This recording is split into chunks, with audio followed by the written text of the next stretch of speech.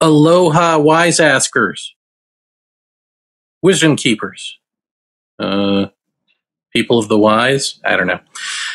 It's Jeremy. I was going to do, well, I still am going to do a show tomorrow at 11:30 a.m. Hawaiian time, and I realized, well, I didn't actually say a.m. or p.m. That's a.m. So Tuesday at 11:30 a.m., I will be back on here with a slightly more formal chat.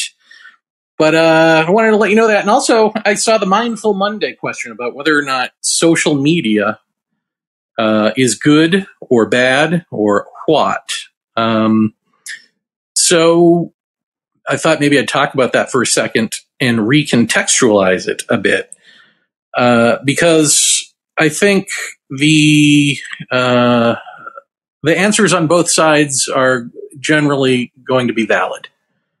There's going to be people who say that social media is good because it connects us with our family and it lets us meet new people and we can speak all over the world and create support networks, find your tribe, support people, even in times of war, trying to get their message out of please help us, or, whatever the political boycott of the day is, these sorts of things. There are all sorts of ways in which social media is good, and there are all sorts of ways in which it is bad, such as,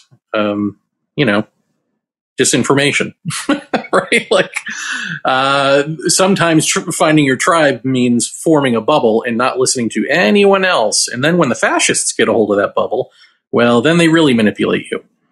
And it, obviously, through the anonymity, we develop internet muscles, right? Where we can sort of be all id and bully each other and be cruel and all that stuff without any real world repercussions. It's also bad in that it's not a substitute. I mean, it is, obviously, we use it this way, but it's not a really good substitute because there is none, for real world relationship, in-person relationship.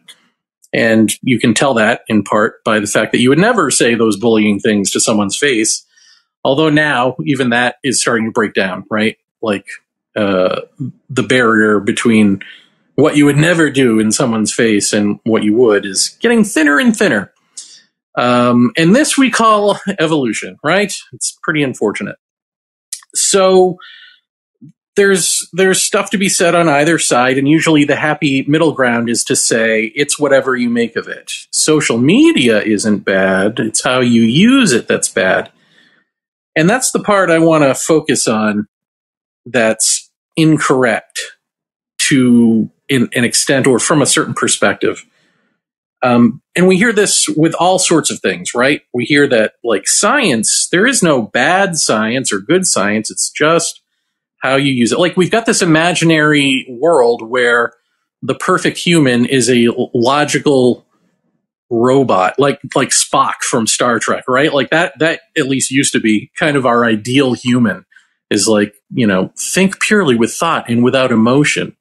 And if you can achieve that, then everything you do will be a rational decision based on the merits of fact or whatever.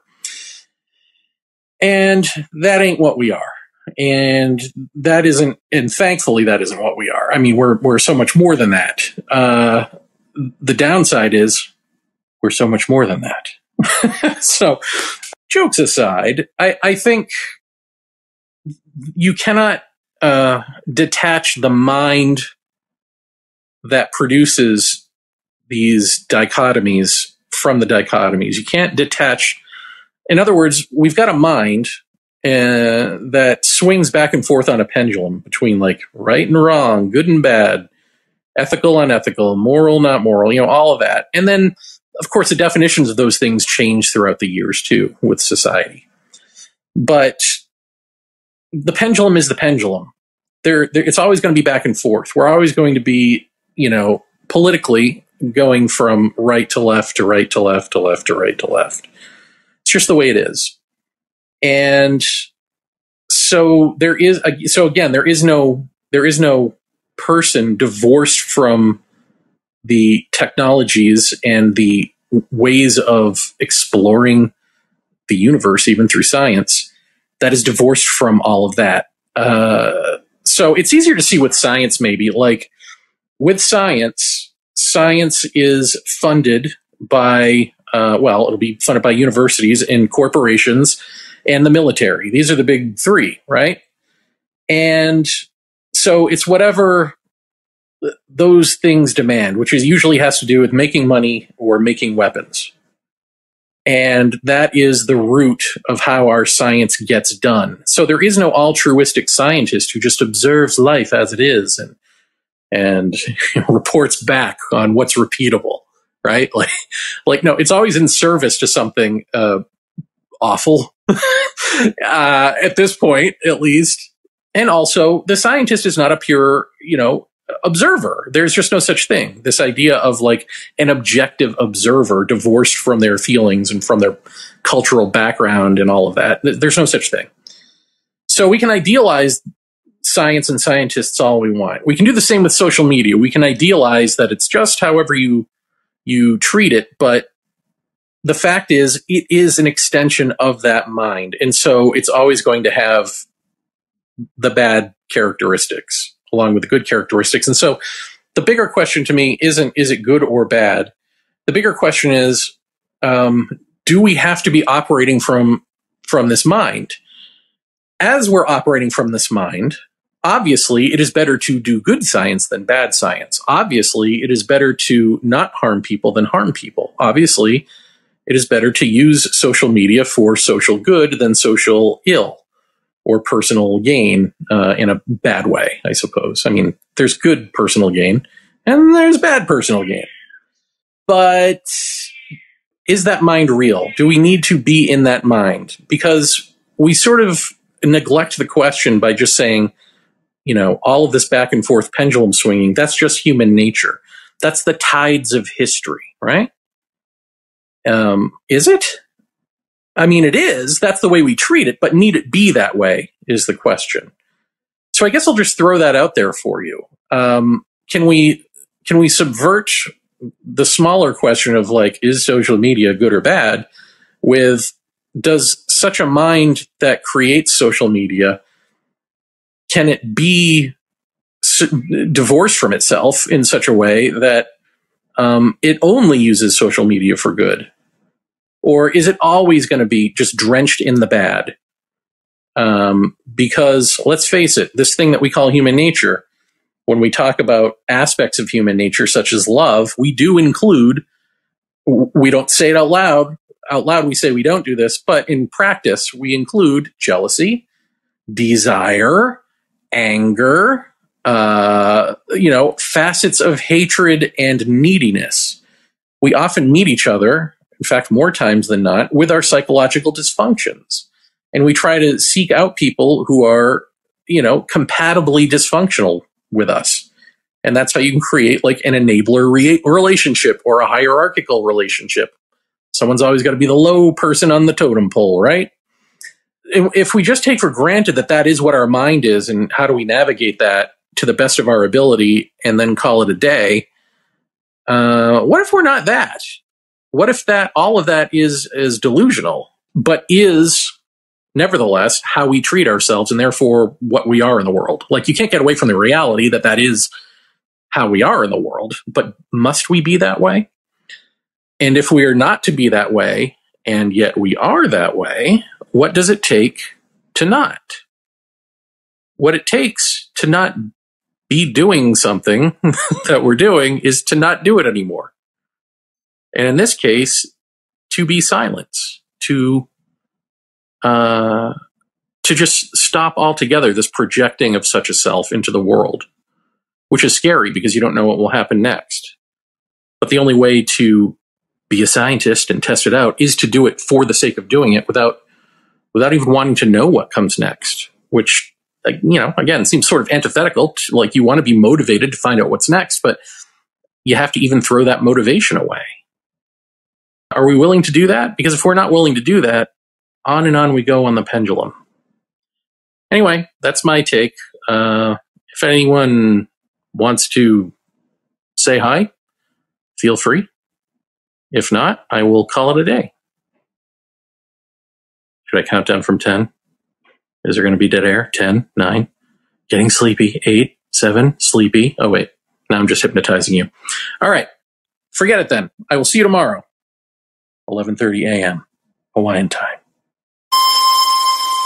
How does technology change our sense of aliveness? Well, there are two types of technology. The first is practical, which is like a can opener, something that you can't really do on your own, opening a can.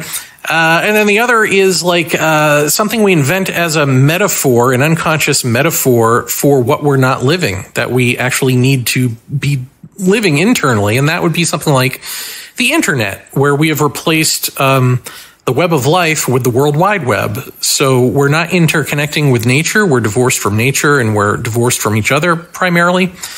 But that's internally. So externally, we've developed an artificial version of that where we can interconnect through wiring and technology. And so that changes our sense of aliveness insofar as we decide to solely live there and not see it as a metaphor and only be external and not work on the internal.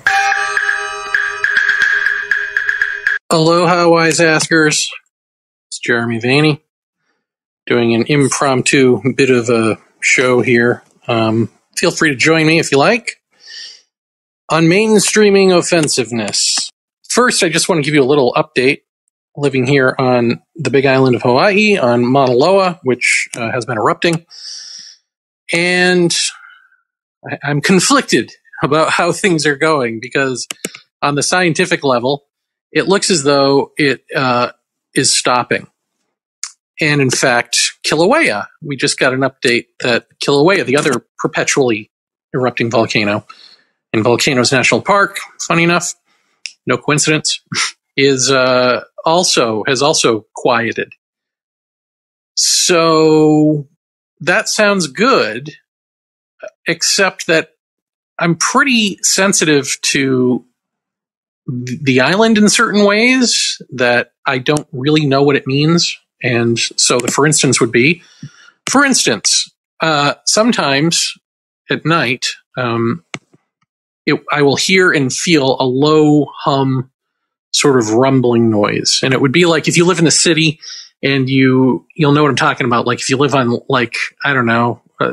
a high floor in an apartment building and you feel and hear a large truck in the street down below, or if somebody's blasting their bass music in a car, several blocks away, but you can still kind of feel it in your chest and you can kind of hear it. It's that, except there ain't no cars around here and no trucks, and it's intermittent through the night. Not intermittent like long intervals, but just I'll hear it and I'll feel it, and then it'll stop for a few seconds, then I'll hear it and feel it. Well, last night that was going on for much of the night. And I fell asleep and I got up to go to the bathroom, and when I came back to bed, it was still there. I was still like hearing this and feeling this. And I tend to think that is, I guess I've always sort of thought of that as possibly lava moving beneath me in the ground below. I have a Hawaiian elder friend, Kapuna, who, I described some of these feelings that I've had to her, and she said, this is what, Hawaiians in tune with Hawaii would feel. Now, I'm not Hawaiian, but it may just be that for whatever reason I'm in tune this way. But I described the things that she said, sort of validated as, yes, this is what you're hearing, and it does pretend to something lava related. So last night, like I'm saying, I was feeling this humming in not my chest, but in my backside, really, because I was lying down on my back, I suppose. And you just feel it. You can feel the vibration. You can hear it, and it's kind of annoying because it does remind me of like a truck in the distance or something. But it was for so long, because usually it like stops after a while, but this was going on for so long that I don't know. I'm just, maybe lava's magically draining out of the volcano. I don't know. But I just tend to think that even though scientifically it looks as though Mauna Loa has quieted, or is about to completely stop erupting, and Kilauea has in fact stopped, like overnight, that maybe this is a quiet period to building up to something else. I guess that's not a fear necessarily, but a concern, and it will be interesting. Let's see what happens. Put it to the test, because again, all signs are pointing to this is over, this eruption. But we'll see. And if it is over, and then that means that whatever this feeling is that happens sometimes at night isn't related to that. And so now I've got to figure out what the hell it is. And I'll report back to you if I ever do. All right. If I live through this. So I want to talk about mainstreaming offensiveness. This was just something that I riffed off of, there was like one of those wisdom app Mindful Monday or something. I don't know what, questions that go out in general about is social media good or bad. And I just want to tug on that thread again a little bit, but change the question to, is the internet at large good or bad? Which I know is a weird thing, because here we both are on the internet, funny enough. And we're not bad people, right? Let's hope. But no. So I guess the point is, like, what we say we will use the internet for, all the sort of altruistic stuff, is usually a fantasy, right? So we talk about like sustaining and furthering relationships at a distance, and in the case of social media, of course. But in the internet, at large, we talk about learning more, right? Like, you've got everything, all knowledge at your fingertips. And, it used to get idealized as something that would contribute to the better furtherance of human knowledge, and us in general. Like, it was sold to us as like, interconnectivity and knowledge, which it kind of is, except it's actually like porn and bullying now, right? like a lot.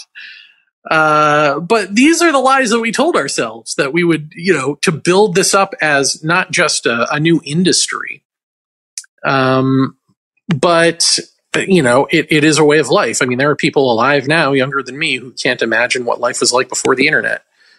I guess the other thing that we always said the internet was supposed to be for was like, it was sort of democratic, right? It was the democratization of communication, of news, of all of that. And you could put yourself out there, and be seen and heard, for free, basically. But then everything got monetized, right? Because, corporations are always going to come in. This is what I don't understand. Why do we always have amnesia about corporations coming in? Like, you remember when, everyone wanted, well, they still do, in America at least, want like pot legalized. And you have to like pretend that you want it legalized for medicinal purposes, or because you care about the prison population, or whatever it is, But it was always like my pothead friends who were, quote unquote, caring about these issues, when really they just wanted to smoke pot legally, right? Like, and I'm not saying that's everyone, but that's a lot of people. But also, the sense of freedom that you could grow it on your own or whatever. And it's like, well, as soon as it's legalized, it's going to be taken over by giant corporations, and it's going to be restricted. The laws will get rewritten so that it's still illegal for you to grow it. But you can buy the big giant corporation version, which will inevitably be poisoned in some way. I mean, we know this, right? Like, wash, rinse, repeat. And yet we always have this like idealistic naivete every time we go into something new like that. And so back to the internet, we sold ourselves a beautiful dream, essentially, of what this thing would be. And, we wouldn't have been sold on it if we didn't believe in it in ourselves at one point. But changing one's psychology to accommodate the better angels of technology that secretly holds a bunch of devil stuff, and I don't mean that literally, waiting to tap into your real desires, is like crash dieting or quitting heroin cold turkey, right? Like, the odds of recidivism are pretty great, inevitably. So, what we tend to use the internet for is not the idealistic stuff that we talk about, in other words. It's the stuff we desire. It's the stuff we really want, not the positive wants we wish we had, right? Those are the ideals are the things that we wish we had. They're the things that we keep outside ourselves and say, someday we're going to achieve those ideals, but not today. Ideals are procrastination, essentially. And when it comes to the internet, let's look at what we actually want, because what it actually is what we want. And mainly, we want to be offensive. We want to break taboos, and this naturally makes us defensive. And so when we behave this way for however many hours of the day, we lose our vulnerability. Our sense of vulnerability becomes a dirty word, right? Like the dirty words aren't the dirty words anymore because we're using them all. Because, we're breaking the taboos and we're feeling good and we're letting our id out, we're letting that inner jerk run wild. But then our vulnerability becomes which is truly us, becomes this thing that we have to sort of block off from the world, or else. Now, there are a lot of people who still only use the internet casually or briefly, and many don't use it at all. We get that, right? There are many more still who can compartmentalize their behavior and only be super offensive and defensive online, yet they'll remain socially acceptable offline. Like you can, there are some people who can just be jerks online and know how to turn that off when they turn the computer off.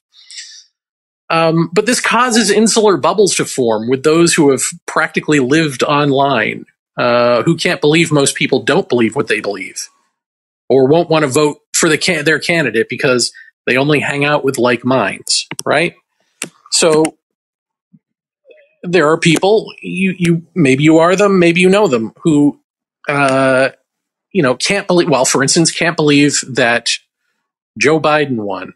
But just look at the irony of this. Like, if you're political at all, whether you're on the right or the left, the whole living in a bubble thing has always been something that liberals were accused of. Liberals live in a bubble. They live in a university bubble. They're educated and not real. They have no street smarts and blah, blah. And there's a lot to that is true. But now I guess we get to have bubbles of equality, because now Republicans have become absolutely bonkers in their insular bubble of raging infotainment, where they don't believe elections because an orange criminal told them not to, which is one thing. But then to not part of what fosters that is that they're so in a bubble, they can't believe that the rest of us don't believe that. They can't believe that the majority of the country actually didn't vote for the criminal, right? That's weird. That it's one thing to like the criminal and vote for a criminal and whatever, but to actually believe that you're the majority simply because all you hang out with or listen to or surround yourself with online mainly are people of like mind is not just nuts, but it's exactly what you were just accusing liberals of doing. And you were correct, and now we're correct too. So there you go. So I don't know. It just seems like I'm trying to read through. I had a little note here about this. Turns out you can achieve the same little to no education as well. You just have to create that social bubble, and it becomes self-reinforcing. And that's what we've used the internet to do. So is the internet worth risking losing our vulnerability? I guess I've buried the lead with this very unprofessional live stream here. That's the question. Is the internet worth risking losing our vulnerability? After all, one needs to be vulnerable, completely honest, for truth to be the case. So I'm bringing that question up a level. There's the normal just sort of question of is it worth losing our vulnerability? Do you think? But then it's self-answering when it comes to bigger so-called spiritual topics like truth, which is that you have to be vulnerable. You have to be open and honest and innocent for truth to be the case. You don't have to be that to talk about truths. You don't have to be that to talk about them in religious contexts, or philosophical or any sort of intellectual whatever, or to have beliefs about them. But in the way that I've talked about it previously on this app and on my podcast, or on doing radio and wherever the hell else I blab,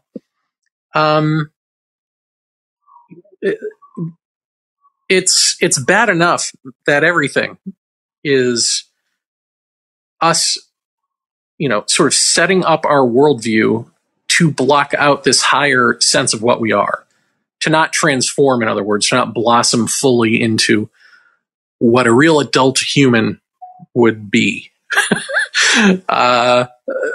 It's bad enough that we've relegated certain people and icons to that status, religious and otherwise, and said those are the ideals. Once again, Jesus, Buddha, whoever, let's put them up on a pedestal and say that's the ideal to strive to be like, but never actually be. We'll be Christ-like. We'll never be Christ. We'll be Buddhist-ist, but you're not the Buddha. But why not? If those things are also you, if these people were explaining to us what we actually are when we are out of the way, what actually becomes of us when this, shallow self, or maybe in Jesus's case, I don't know, sinner self or something, different strokes for different cultures, I guess. When that cultural construct is shattered, who's there? And you can't shatter what ain't vulnerable. And so to completely take away our sense of vulnerability, to make that the taboo thing to show in life, through the bullying stuff, but also, and through the fear of being bullied, but also just in our culture, we have this thing where we don't like judgments, where we want everything to be relative. It's like we've taken Einstein's case of relativity and said, oh yeah, that should apply socially too. All points of view are relatively equal to the person, and blah, blah, blah. Therefore, let's not judge anything. Therefore, whatever I'm doing is right, is correct, is perfect. And whatever you're doing is separate but equal, right and correct and perfect. And this is only the case insofar as all of those right and perfect points of view are not truth, and therefore they're all equally incorrect.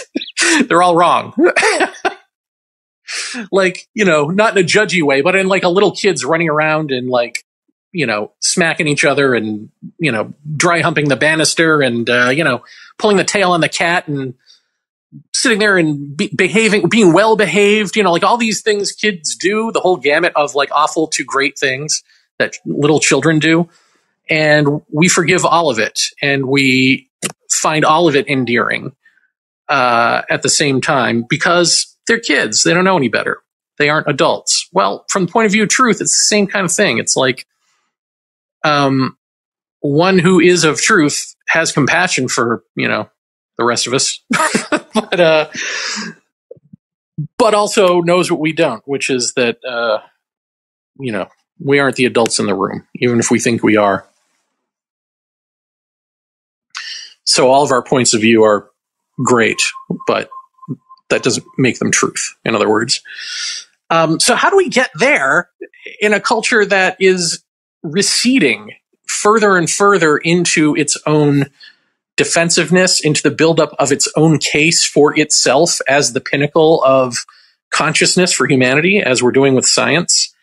It's one thing for, religions to bash each other over the head, to sort of joust for power. It's another for science to come along and say, okay, we trounce all of that. And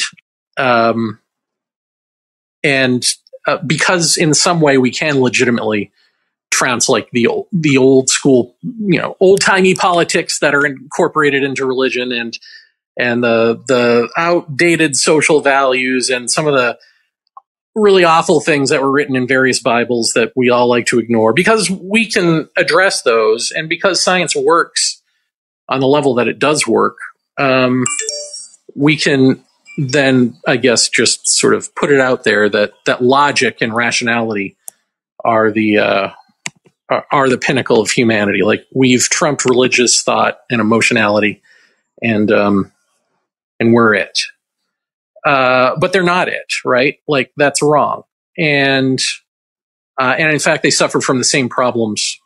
Here's a divergent tangent, but I was just watching, what's his name?